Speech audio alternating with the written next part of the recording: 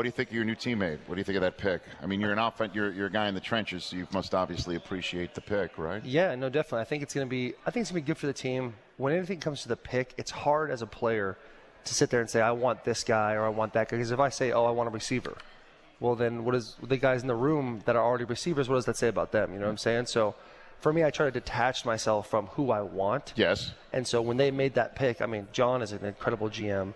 Vrabel is a great head coach, and he's a defensive mind. So I kind of saw a little bit of defense coming, and it's going to be interesting. This guy tore his ACL in February, and so, I mean, who knows how long that takes, and it doesn't matter. You should never talk about other guys' injuries anyway. Right.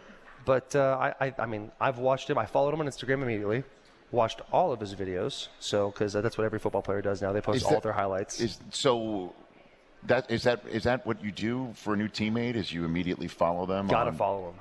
Absolutely. Okay. And I've actually still am in situations where I follow my teammates, and I'll get like a year down the road, and I'll be like, let's see if this he doesn't follow me. Right. I'm like, yeah, is it hurt? Yes. Is it weird to say? Absolutely. Am I going to keep doing it? No question. Right. For more of The Rich Eisen Show, tune to Audience Channel 239 on DirecTV for free on BR Live or download the Rich Eisen Show app.